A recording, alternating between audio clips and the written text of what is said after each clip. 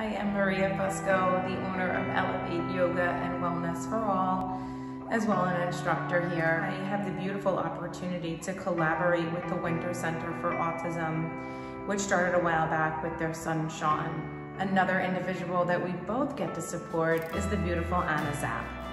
Anna comes to the studio for her weekly private one-on-one sessions, as well as attends our monthly group events. Anna comes into the studio and lights it up.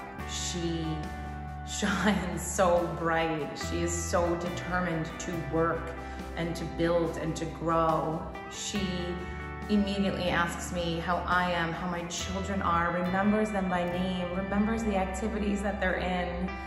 My connection with Anna is so sweet and I truly cherish it. And that is what we build on, that connection, and then comes the growth.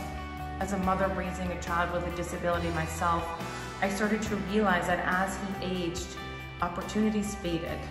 And that wasn't something I was going to allow with the practice of yoga. I have this deep, innate desire to share the practice of yoga with this population, with a great emphasis on women's health, empowering them, showing them how able they are. Watching Anna's progress over the last few years has been incredible. She's developed core strength. We've tapped into her respiration.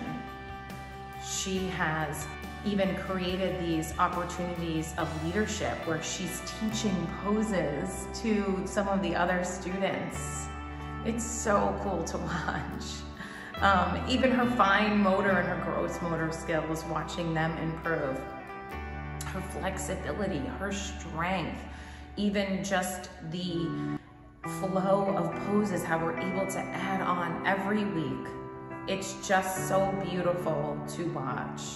I truly believe in the power and the magic behind yoga, and my heart and soul believes in this special needs population and how capable and able they are. So to be able to just add a little bit of that empowerment towards health and wellness and make that little bit of a difference means the world to us. So thank you to the parents who make it possible. Thank you for sharing your children with us and allowing us to be a part of their health and wellness journey. Namaste.